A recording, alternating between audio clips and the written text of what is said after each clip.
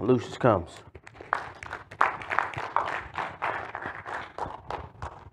Okay, so I know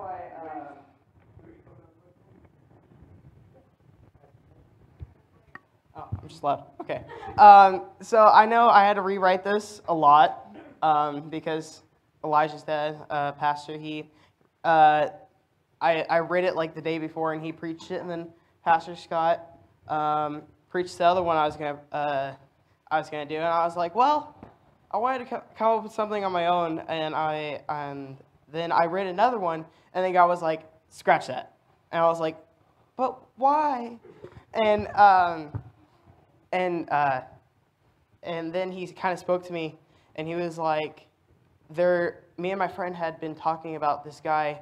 His name is, pull up my notes.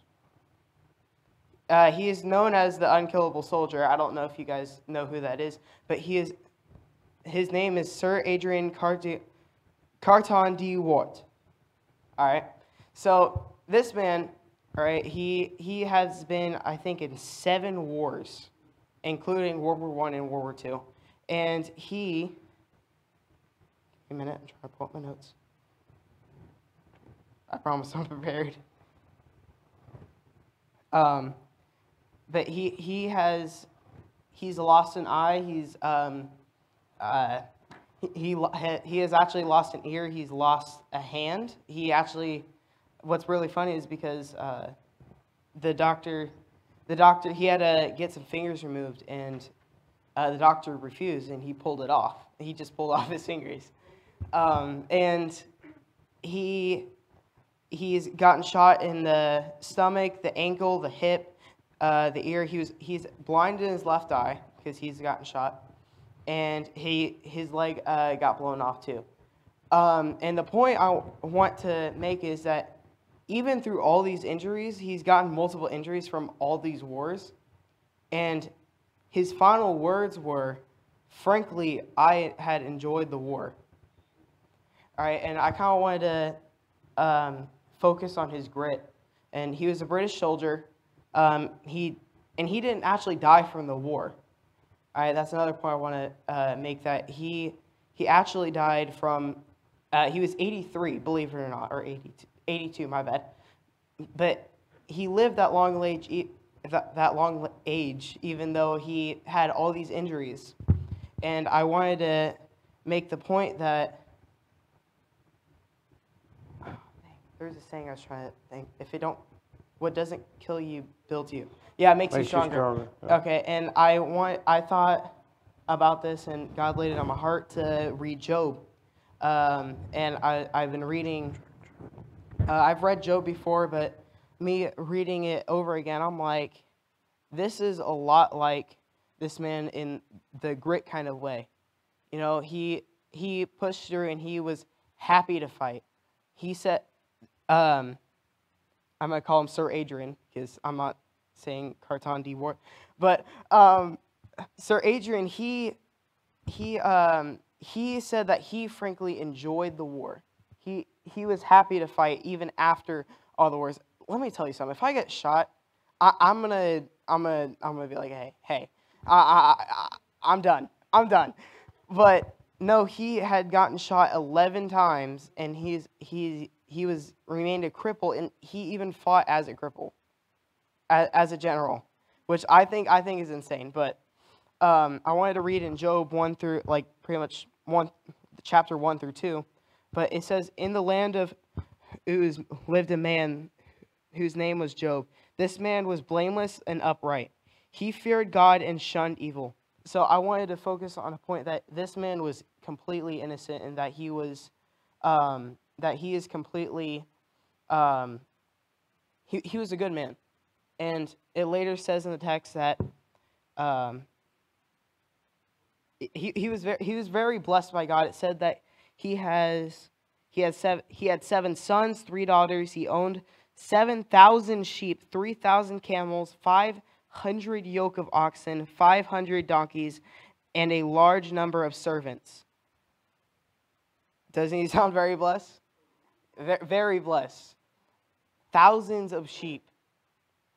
And Job, he was the greatest man among all the people of the East. So he was very respected. He was very wealthy, and he still loved God. And it says he was a very he feared God, which a lot of people don't, but that's not part of today. And he said he shunned evil. That means he didn't encourage evil. He didn't let that corrupt him. And it says his sons used to hold feasts in their homes on their birthday, and they would invite their 3 sisters to eat and drink with them. When a period of feasting had run its course, Job would make arrangements for them to be purified. Early in the morning, he would sacrifice burnt offerings for each of them, thinking, perhaps my children have sinned and cursed God in their hearts. This was Job's regular custom. So he took it upon himself to make sure that his children were right. Even if they had made mistakes, he wasn't like, nah, you're not on your own. He took it upon himself to help them and make sacrifices for them.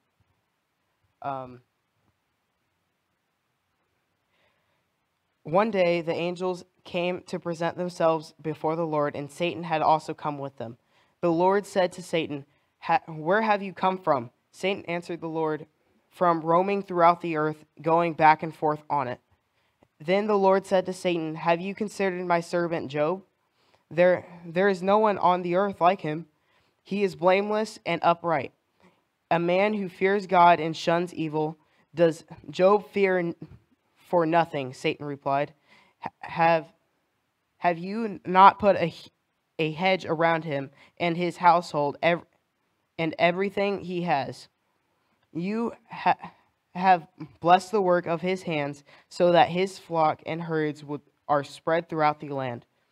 But now stretch out your hand and strike everything he has, and surely he will curse your face. And the Lord said to Satan, very well, then everything he has is in your power, but the man himself do not lay a finger on. So he's telling him that he says that if you don't shelter Job and you don't, that he is nothing without these possessions, that he will curse you if you take away what you've given him. And he's saying that he'll curse you if you do this. You're not able to. He's not that faithful. And I wanted to ask that if I want to say that we're kind of sheltered, and that we're blessed compared to a lot of other people, and that we're blessed in the Spirit, and we're blessed by God. Okay, I'm gonna finish. Then Satan went out from the presence of the Lord. One day when Job's sons and daughters were feasting and drinking wine at the older brother's house, a messenger came to Job and said, the oxen were plowing and the donkeys were grazing nearby, and the Sabines attacked and made off with them. They put the servants to the sword, and I am the only one who had escaped to tell you. While he was still speaking, another messenger came and said, the fire of God fell from the heavens and burned up the sheep, and the servants and I are the only, and the servants, and I am the only one who escaped to tell you. While he was still speaking, another messenger came, and the I'm gonna butcher this name, Chaldeans formed 3 raiding parties and swept on your camels and made off with them. They put the servants to the sword, and I am the only one who's escaped to tell you. While he was still speaking, yet another messenger came, and his sons and daughters were feasting and drinking wine at the oldest brother's house. And then suddenly a mighty wind swept in the house and from the desert and struck the 4 corners of the house. It collapsed on them, and they are dead. I am the only one who has escaped to tell you. At this point, at this, Job got up and tore his robe and shaved his head, and he fell on the ground and worshipped and said, "Naked am I from my mother's womb, and naked I will depart. And the Lord gave, and the Lord has taken away. May the name of the Lord be praised." So there's one more verse. In all this, Job did not sin by charging God with wrongdoing. So this man, completely innocent, God, he instantly knew that God has given him this stuff and God has taken away. He knew at that point that, he knew even before that, for him to have this kind of mindset, he knew that none of this stuff was his. It was borrowed from God. And he did not become bitter, and he did not let this test, he did not curse God. He did not become bitter. He did not curse at God. He did not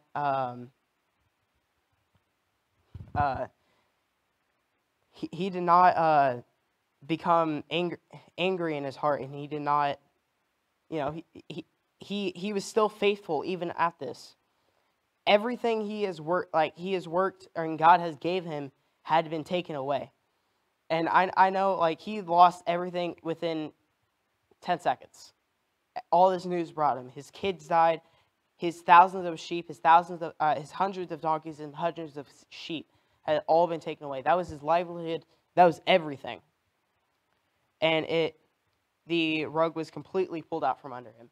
But still, he got up and he worshiped God through all that. And he had that kind of grit to be like, I'm not going to become bitter. I'm not going to curse God. And I think about it, and I'm like, I know I would be bitter. If we can be honest, most of us here would be bitter, if not all. All of us would be like, what the heck, God? I'm doing your will. I'm faithful. And God even said that he was the most faithful man on the earth. So the most faithful had been in what other people's mind had been cursed by God. And he knows it's a supernatural event because, one, he believes in God, and two, the fire that he said God struck him down. If he has thousands of sheep, they're not all going to be gathered in one little place. Not going to ask. No, all of them had been destroyed. Everything he had owned, everything he had cherished, had been destroyed. Okay, I'm going to move on to chapter 2. On another day, the angels came to present themselves before the Lord, and Satan also came with them and presented himself before him. And the Lord said to Satan, "Where have you come from?" Satan answered to the Lord, "From roaming throughout the earth, going back and forth on it." Then the Lord, hold on, sorry, I'm going to pause. So he has been studying Job, that was him, that God gave him permission to take everything that Job owned, to test Job. And because the devil challenged God, and God knew that Job would not falter, and he would not do it. And I wanted to make the point that God won't put you more than you can handle. He won't put you more. He won't allow things to happen to you that he knows that you can't handle. As long as you pray, and as long as you rely on God, and as long as you put your faith through him, and you rely 100% on God, then you're gonna be able to survive anything that hell throws at you, or the test God puts you through. Because, the Sir Adrian, he had survived all these wars, and he wasn't a Christian, but he was. Never mind. But he survived all these injuries and through the grit, and then he still enjoyed the war, and he still enjoyed the battlefield for his country, And through all that, he knew the sacrifices and the tests that would be thrown at him. Then he would fight through it, and he wouldn't give up. So Sir Adrian, he had been imprisoned twice. He became a prisoner of war twice. The first time he got captured and he actually escaped, and the second time he got captured, he tried to escape, and then they drug him back and they beat him and tortured him. And after that, you'd be like, a lot of people, you see a lot of these war stories and a lot of things, they give up. Like after they beat him and they tortured him. And the second time, he tried it a second time and escaped with one eye and getting shot multiple times. This kind of, sorry, I know it's kind of graphic, I'm sorry. But this guy, he still had the will to continue. Just like Job did. Just like everything that he knew, everything that he knew was pulled out from under him. And Job, later you can see in this text, says, Then the Lord said to Satan, have you considered my servant Job? There is no one on the earth like him. He is blameless and upright, a man who fears God and shuns evil. Shuns, I think that's a typo. And he still maintains his integrity. Through you have incited me against him to run him without any reason. Skin for skin, Satan replied. A man will give all he has for his own life. But now stretch out your hand and strike his flesh and bones, and he surely will curse you and curse you to your face. The Lord said to Satan, very well then, he is in your hands, but you must spare his life. So Satan went out from the presence of the Lord and afflicted Job with painful sores, from the soles of his feet to the crown of his head. And then Job took out a piece of broken pottery and scraped himself with it. As he sat among the ashes, his wife said to him, are you still maintaining your integrity? Curse God and die. He replied, you are talking like a foolish woman. Shall we accept good from God and not trouble? In all of this, Job did not sin in what he said. I'm going to pause right there. Okay, sorry. He was inflicted with painful sores, right? And he had to get a piece of broken pottery. That's probably all he could afford, because everything he has diminished. He's going through this tremendous pain, and he's in pain 24/7, and he's being tortured 24/7 by this. And he has even more discouragement, as his wife, the only thing he has, the only companion, only person that he has, is telling him to curse God and die. She's lost the will to fight. She's lost the will. And he is still remaining faithful to God, because he has not lost that will. He had not lost his integrity. He has not lost his will to fight. When Job's three friends, Eliphaz and the Temanite, Bildad the Shunammite, and Zophar the Naamite, heard about all these troubles that had come upon him, they set out from their homes and met together by agreement to go sympathize with him and comfort him. And when they saw him from a distance, they could hardly recognize him. They had begun to weep out loud and tore their robes and sprinkled dust on their heads. Then they sat on the ground with him for 7 days and 7 nights. No one said a word to him because they saw how great his suffering was. So they see him and they sympathize with him. No doubt that he was feeling terrible. He went through all this. I'm not going to read the rest of it because I kind of got to wrap it up. I kind of went super long. But God restored him, and God healed him, and then God blessed him. And all of this was a test. And all of it was, God knew. Through all of it, God knew that Job would pass, and that Job had the strength and the will to pass, and to get through that hard time. And not once did he lose his will. Not once did he give up. And how easily that we give up over something simple. You know, someone makes fun of us. Someone does this, or we feel like that God has abandoned us, or God has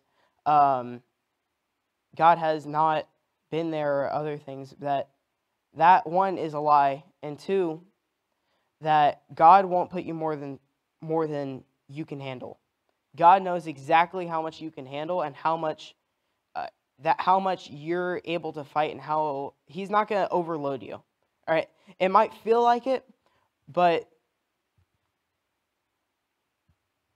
I promise you, you have the strength to overcome it. Just rely on God and rely on His wisdom, and read your guys' Bible. I promise this will give you.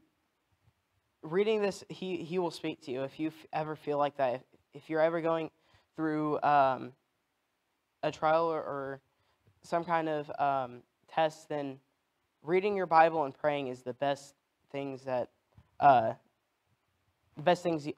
you can do. That's exactly what Job did. It says that he immediately went on his knees and he humbled himself, and he prayed to God.